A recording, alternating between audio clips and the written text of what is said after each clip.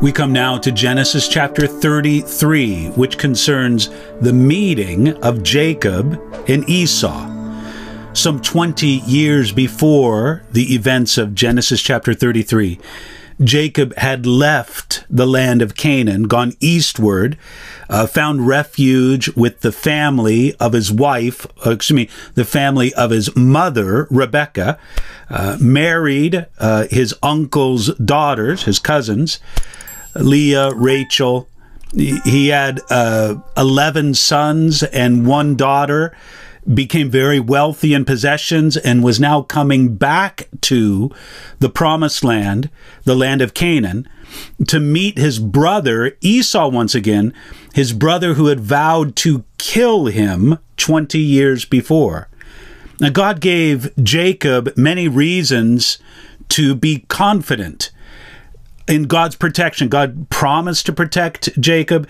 God gave Jacob the unique appearance of angels and told him that there's a second camp with him, that he's not alone, that there's angelic protection. And then at the end of Genesis chapter 32, there was this very unique occurrence where a man, and in the whole context, we see that it was God himself in a human appearance, Jesus Christ, the Son of God, God the Son, appearing in a human form before his incarnation at Bethlehem, wrestled with Jacob at the end of Genesis chapter 32 and blessed him, and again gave him further reason to have assurance and to put away fear before this meeting between Jacob and Esau that's going to take place here in this chapter. So Genesis chapter 33, beginning now at verse 1. Now Jacob lifted his eyes and looked, and there Esau was coming, and with him were 400 men. So he divided the children among Leah, Rachel, and the two maidservants. And he put the maidservants and their children in front, Leah and her children behind, and Rachel and Joseph last. Jacob heard that Esau was on his way with a large group of men. Genesis chapter 32 verse 6 describes it as 400 men, as we read here in verse 1 as well. Jacob now sees this massive group coming towards his family, and he actually had to trust in God's promises of protection now that the crisis was actually upon him. And look how Jacob responds. Did you notice that in verse 1? It says that he divided the children among Leah, Rachel, and the two maidservants. Now, these preparations were not necessarily examples of unbelief or reliance on human wisdom and strength. Yet, the order of the groups showed that Jacob openly favored Rachel and her son Joseph, because he put Rachel and Joseph last. In other words, if there was a hostile intent upon Esau and the 400 men with him, they would have to fight through, which shouldn't be too difficult to do, everybody and come to Rachel and Joseph last of all. But he put, verse 2 says, the maidservants and their children in front. Leah and her children were more protected than the two maidservants, Bilhah and Zilpah, and their respected children. But now in verse 3, we have the final fateful meeting between Jacob and Esau. We read here in Genesis chapter 33, verse 3, then he crossed over before them and bowed himself to the ground 7 times until he came near to his brother. You see, after being conquered by God, that was back at the end of Genesis chapter 32, Jacob now led the procession to meet Esau. Of course, the gifts had already gone before. Jacob had hoped to bribe Esau with a series of gifts of goats and sheep and camels and cattle and whatnot. But now, after that, Jacob, instead of remaining at the rear of the group, he leads the procession. That displays some change of character in Jacob, as well as does this in verse 3 that says that he bowed himself to the ground. Now again, back in chapter 32, it described the gifts that Jacob had sent over to Esau. Very generous gifts basically intended to bribe Esau's favor. And by them, though, not only did he hope to bribe Esau, but he also wanted to show, brother, I have plenty. I don't need to take anything from you. So he had already demonstrated that, which was a wise thing to demonstrate. But then, by bowing down, that's what it says there in verse 3, bowing himself to the ground, he showed that he was submitted to his brother, and he wanted no social power over him.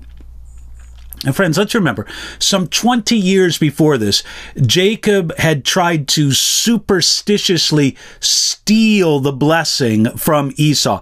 And if Jacob had not superstitiously tried to steal the blessing some 20 years before, I think all of this would have been unnecessary.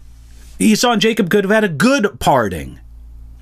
But now Isaac's promise to Jacob, let people serve before you and let nations bow down to you, be master over your brethren, it maybe would have been fulfilled sooner rather than later. Look, eventually, Jacob and his descendants will be exalted over Esau and his descendants. But in the meantime, right here in verse 3 of Genesis chapter 33, it's Jacob bowing down to Esau. You know, it's still common today for believers to suffer problems trying to accomplish what they think to be God's will. Or in unbelief, they try to protect themselves with merely human energy and wisdom. Jacob had this promise, but out of fear and unbelief and self-reliance, he looked to himself to fulfill God's promise instead of letting the Lord do it. Now look, there is a passive inactivity that Christians and followers of God need to avoid, but the basic thing is that God never needs his people to sin in the effort to help him fulfill his plan in their lives. And Jacob at times had done this. And this affected how the plan of God rolled out. It didn't defeat the plan of God. No, God's plan will never be defeated. But it may affect how we experience it. Now, starting here at verse 4. But Esau ran to meet him. Stop right there. I wonder what Jacob felt when he bowed down from some considerable distance. He bowed down before his brother Esau, and then Esau starts running at him. I wonder if Jacob thought at that moment, oh man, this is it. I'm going to die for sure now. But let me begin again here, verse 4. But Esau ran to meet him and embraced him, and fell on his neck and kissed him, and they wept. And he lifted his eyes and saw the women and children and said, who are these with you? So he said, the children whom God has graciously given your servant. Then the maidservants came near, they and their children, and bowed down. And Leah also came near with her children, and they bowed down. Afterward, Joseph and Rachel came near, and they bowed down. So after Esau runs to meet him, the blessed result of that is verse 4. He fell on his neck and kissed him, and they wept. Esau's weeping was because he had met his twin brother again after more than 20 years of separation. But notice it says that they wept. Jacob's tears were probably from relief that his brother had not murdered him and his family in revenge. Again, as Esau had previously vowed 20 years before. You'll find that in Genesis chapter 27, verse 41. And what I love about this very brief description of the meeting, and look, we'll admit, this is it's an abbreviated description of their meeting, but it doesn't include any mention of trying to discuss and resolve the past. You see, God had worked in the heart of Esau, and he had worked in the heart of Jacob. And there was no need to discuss or argue over it all again. What was past was past. And now Esau was simply delighted to see Jacob with his very large family. He says in verse 5, who are these with you? And Jacob had the opportunity then to introduce his large family to his brother Esau. We can just imagine him going down the list. Well, this is Reuben. This is Simeon. This is Levi. This is Judah. And then going down the list. Now, beginning at verse 8. Then Esau said, "What do you mean by all this company which I meant?" And he said, "These are to find favor in the sight of my Lord." But Esau said, "I have enough, my brother. Keep what you have for yourself." And Jacob said, "No, please, if I have now found favor in your sight, then receive my present from my hand, inasmuch as I have seen your face as though as I have seen the face of God, and you were pleased with me. Please take my blessing that is brought to you, because God has dealt graciously with me, and because I have enough." So he urged him, and he took it. Well, if you remember from last chapter, Jacob sent aside a very generous gift. He sent ahead, I should say, a very generous gift. A gift of goats and sheep and cattle and camels and whatnot. Donkeys were included. And he sent all this very generous gift, hoping to bribe his brother into not slaughtering him, but also to show him that he didn't need anything from him. Esau's response to the gift is beautiful. In verse 8, "What do you mean by all this company which I met?"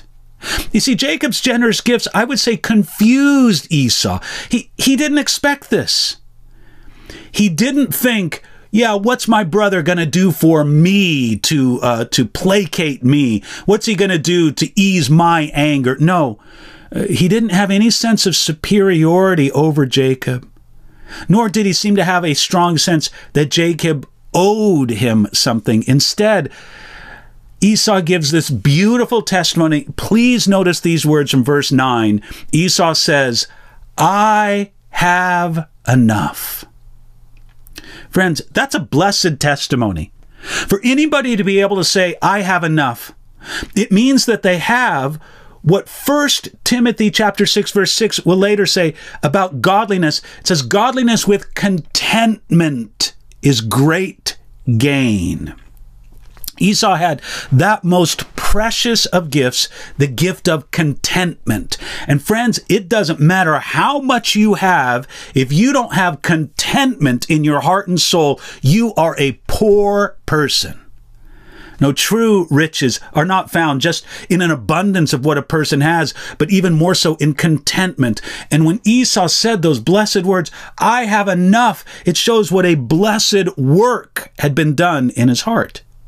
Now, what I find wonderful about this is in that passage that I just read to you, verses 9, 10, and 11, Esau says, "I have enough" in verse 9. Jacob says, "I have enough" in verse 11. Both Esau and Jacob had this very blessed testimony that they could both say, "I have enough."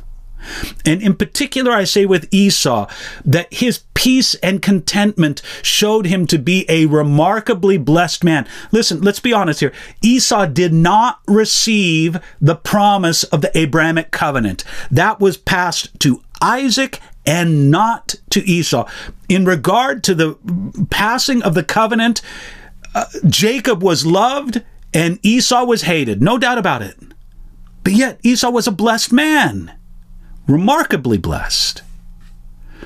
I like what Spurgeon said about this.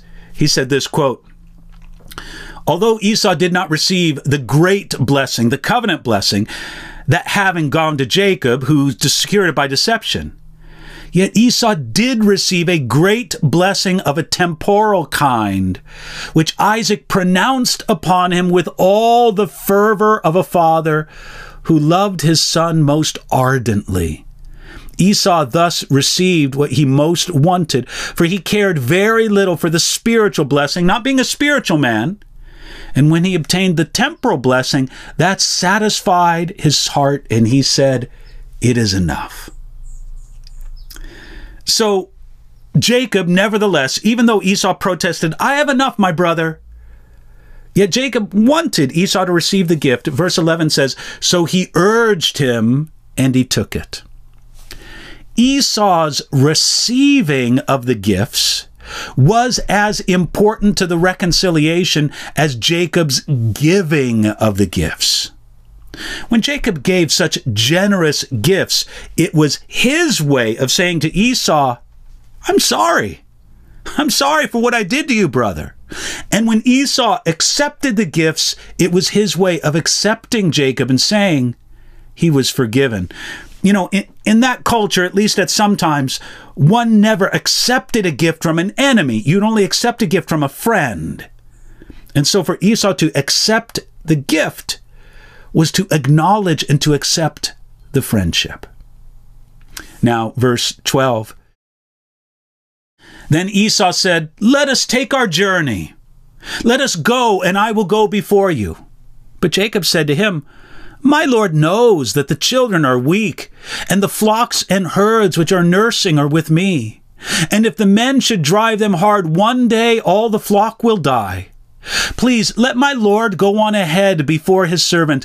I will lead on slowly at a pace which the livestock that can go before me and the children are able to endure until I have come to my Lord in Seir. And Esau said, now let me leave with you some of the people who are with me. But he said, what need is there? Let me find favor in the sight of my Lord. So Esau returned that day on his way to Seir, and Jacob journeyed to Succoth, built himself a house, and made booths for his livestock. Therefore the name of that place is called Succoth. Jacob was glad to be reconciled with his brother, but he didn't want to be too close to him. He still seemed afraid of Esau in some sense. That's why he says in verse 14, please let my Lord go on ahead before his servant. And that's what he did. Verse 17 says that Jacob journeyed to Succoth. Now I want you to remember something.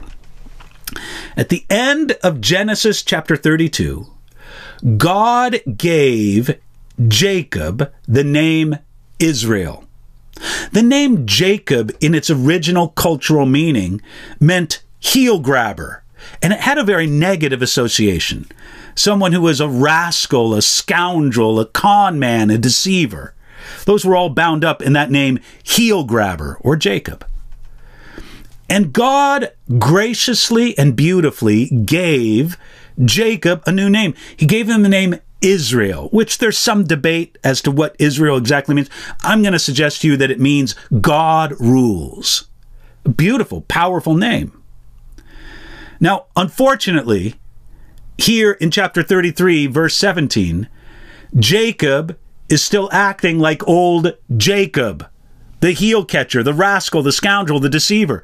He's acting like old Jacob instead of new Israel, because Jacob told Esau that he would go far to the south with Esau to the area of Mount Seir. Instead, he allowed Esau to go a few days beyond him to the south, and then Jacob headed north towards Succoth. Isn't that funny? Jacob here lying, deceiving his own brother with whom he has just reconciled, not believing, not trusting that he could really find security and that God would protect him in regard with his brother. Friends, it's hard to be Jacob and Israel at the same time. In Jesus Christ, God's people have been made new men and new women. If you are born again by God's Spirit, God has given you a new identity in Jesus Christ. And you can still, at least in some way, live according to the old nature, according to the old name, if you please, at least to some extent. But friends, why hurt yourself that way? Jacob should have left being Jacob behind, and he should have started living as Israel, as the one whom God rules. But he found it hard to do that. He's sort of living as a combination of both names. He's either Jacheel or Israel Ob. But he's trying to combine the two when he should just say, Jacob is dead. Israel is alive.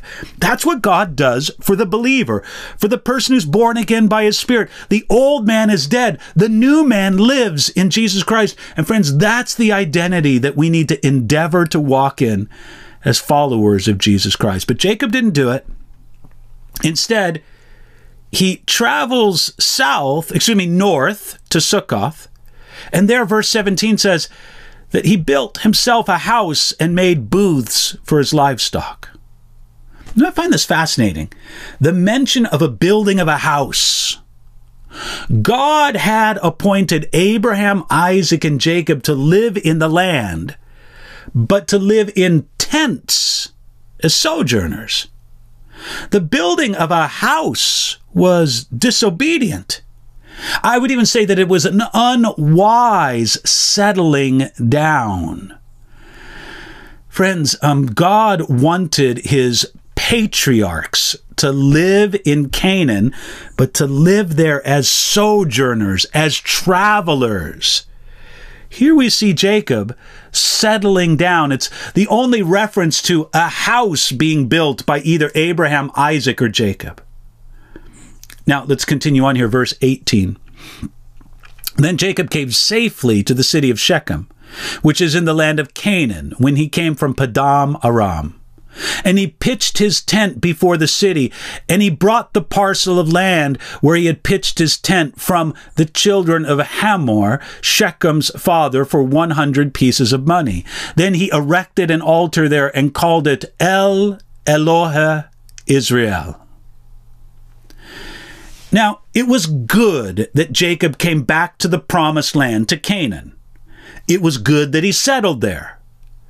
But I'm going to suggest to you that he came short of full obedience, because it seems that God directed him to return to Bethel. Back in Genesis chapter 31, verse 13, God said, return to Bethel. But now, instead of going to Bethel, Jacob goes to Shechem. And let me tell you something. This time in Shechem will not be good for Jacob and his family. No, he disobeyed God. God told him to go to Bethel, but he goes to Shechem instead. Now, friends, I believe that Jacob genuinely had this profound experience with God in Genesis chapter 32. When the man wrestled with Jacob. And there was some kind of breakthrough, if I could use that phrase. I kind of hesitate to use it because it's a misused word. But there was some kind of breakthrough in his relationship with God and his thinking towards God. But we can see there's still a battle that continues in Jacob. And here, he told Esau, I'll go with you, I'll follow you to Mount Seir. But he didn't go there. He went northward. He went the opposite direction to Shechem. We see that God told him to go to Bethel, back in Genesis chapter 31, verse 13. But he doesn't. He goes to Shechem, and he's built a house and dwells there. But there was something good here. I don't want to say that it was all negative. If you look at verse 20, it says this, then he erected an altar there and called it El Elohe Israel. Now, it was good for Jacob to build an altar, and presumably he made sacrifices to God there on that altar. That's the whole idea of building an altar. The altar was good. Hooray for you, Jacob, for doing that. But you know what would have been better than building an altar and making sacrifices? Doing what God told you to do. What would have been better was being honest with your brother Esau and not lying to him. What would have been better was doing what God told you to do in returning to Bethel, but instead you go to Shechem. Friends, God wants obedience first and then sacrifice. There are people who are sacrificially serving the Lord, and praise God for it, but they're doing it with some known or glaring area of disobedience in their life. Dear brother or sister, thank the Lord for your service for him, but obey first, then bring your sacrifice. There are people who sacrificially give to God's work. Praise the Lord for that. It's wonderful when God channels resources through his people, and through their obedience and generosity, they help to fund the work that God does in this world. Praise the Lord for that. But God wants your obedience first, then your sacrifice. So I'm not trying to say that the altar that Jacob built in verse 20 was bad. But sacrifice without obedience, it always leaves something lacking, something wrong. Friends, Jacob and his family will suffer in this wasted, disobedient period of his life, even though it came right after God had dramatically displayed himself through the company of angels at the beginning of Genesis chapter 32. God dramatically displayed himself in the man who wrestled with Jacob at the end of Genesis 32. God dramatically displayed himself in the changed heart of Esau when Jacob met him in the beginning of this chapter, Genesis 33. Yet Jacob still went on after that to a season of disobedience. Friends, doesn't this show us how much we just simply need to continually rely on the Lord? And if God is moving your heart to get an area in your life with him right before him, there's some area of known disobedience that you're just clinging to, you're seizing on it, you won't let it go before the Lord. Is this not right now God's call to you to say, Lord, no, I'm going to stop the compromise. I'm going to stop the disobedience. Not that you can perfectly obey, but you know the difference between some area of disobedience that you're not really aware of and something that you know about and God's speaking to you about, yet you're clinging to. You put that all away and you say, Lord, this is just for you. I'm going to obey you first. Then I'm going to make a glad sacrifice unto you. Now, before we leave Genesis chapter 33, let's look at just a few ways that it points to Jesus Christ. And listen, I'm not trying to be exhaustive here. I'm going to suggest to you a couple ways that Genesis 33 points to Jesus, but I'm sure that you can think of more. And if you do, leave some kind of response, something in the comments, an email, whatever it is, however you can respond to us. I'd be interested to know what you see God displaying himself in the form of Jesus Christ through Genesis chapter 33, which may go beyond these few ones I'm going to mention to you right now. So here's the first way I would say. In contrast to Jacob, Jesus does not divide his family into favor and unfavored, protected and unprotected. You remember how Jacob did that at the beginning of this chapter. He puts the least favored mothers and sons in the front of the group, figuring if they get slaughtered, I'll be less sad. Now, look, maybe a very, sensible thing to do to protect some more than others. But friends, he's shouting to his family, I love more some than others. Friends, Jesus doesn't do that with his family. Jesus doesn't divide his family into favored and unfavored, protected and unprotected. Jesus loves and cares for them all. Now, that is not to say that all the followers of Jesus have the same experience or they all endure the same trials. But those differences reflect the purposes and wisdom of God's plan. They do not reflect differences in God's care. They do not reflect differences in his affection for his people. That's one way that I see Genesis chapter 33 points to Jesus. Let me show you a second way. Jacob humbled himself when he came before Esau. He bowed to the ground 7 times, verse 3 mentions. Well, friends, Jesus humbled himself when he came to live among humanity. And I don't know how much you like to make about the numbers in the Bible. Many people regard the number 7 as a number of completion, fulfillment. Some people say perfection, but actually the idea is more completion or fulfillment. Friends, think about this. You could say that Jacob humbled himself completely before Esau. Well, Jesus humbled himself completely when he came to live among humanity.